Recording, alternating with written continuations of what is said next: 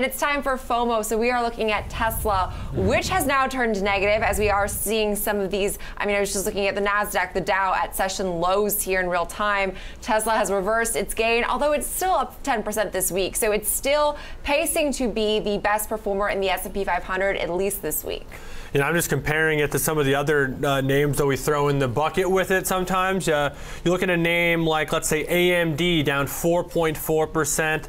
You've got Meta Platforms down 3.5%. Nvidia down 3.6%. So hey, down 2/3%, let's call it. Not so bad when you compare it to some of its peers in that mega cap tech world. I mean, no kidding. And the fact that it's been able to cling on to a double-digit percentage gain this week, it's now extending its third straight winning session here. It was extending its third straight winning session here before then reversing in real time. But what is interesting to me, to tie together the UAW strike with all things Tesla, analysts are saying that Tesla could be the big winner here of this deal. The Detroit Threes have already struggled pretty notably with their transitioning into becoming more EV focused. And now I was reading that Tesla actually will pay its workers, currently pays its workers, 38% less than some of these companies. So Tesla for years has been able to fend off these unionizing efforts at its U.S. factories, which has helped it widen its advantages that it enjoys in the EV space. So Gene Munster, who's a managing partner at Deepwater Asset Management, said Tesla will emerge stronger from this. That he said that big auto is in a tight place when it comes to transitioning its business to electric, and the current UAW discussions will eventually result in a steep increase in costs that will further push them into the red. I thought that was such a good point because, I mean, Ford has been pretty transparent. Their EV business is losing billions of dollars annually. So this is definitely not the situation you want to be in when you're working on becoming more profitable, no doubt.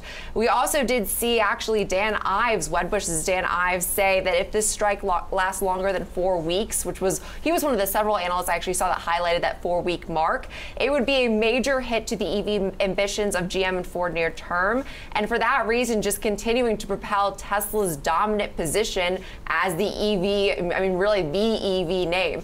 I will say I don't necessarily think it was ever threatened by a Ford or GM, but slowly chipping away at market share, which we have more seen overseas really with a name like BYD. But I would say this is an interesting story, the fact that they're actually turning some of these companies' pain into perhaps Tesla's gain. It seems like no matter what, we somehow find a way to spin this as a positive for Tesla. Look, Tesla is going to be largely unaffected by this, and that's huge for Tesla. It's going to be more the other companies come out weaker. Tesla kind of comes out the same.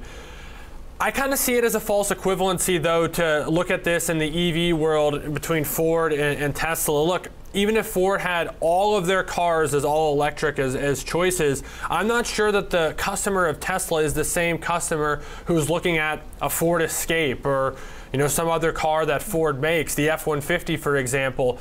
They're just not the same consumer. So I look at this and, you know, if you're in the price camp and you make enough to go buy a new Tesla, or you know, a Tesla from the last few years, you're not really the same person that's looking at Ford vehicles. So the big question is going to be what this deal looks like on the other side for some of these companies, what they do to continue to stay relevant and competitive in this space going forward. But we've said all along, if Tesla's being priced as a car company, it's way overvalued. It's not. It's being priced as a tech company, and then you have to think about, okay, what kind of tech company is it? It's also inventing things in the battery space. It has investments into solar. It is not just the vehicles we see driving on the street.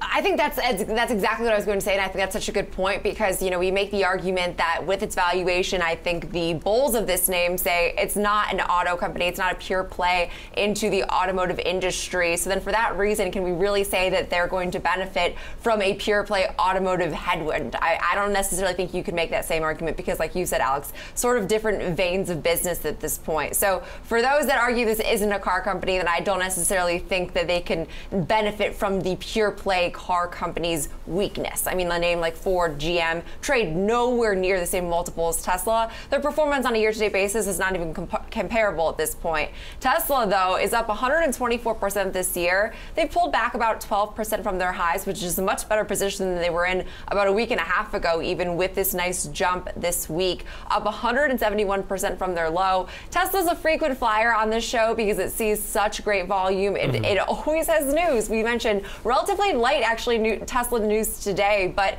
this name just sees such outstanding interest from so many traders and investors. And even with today's slight move to the downside, it's always a fun one to look at here.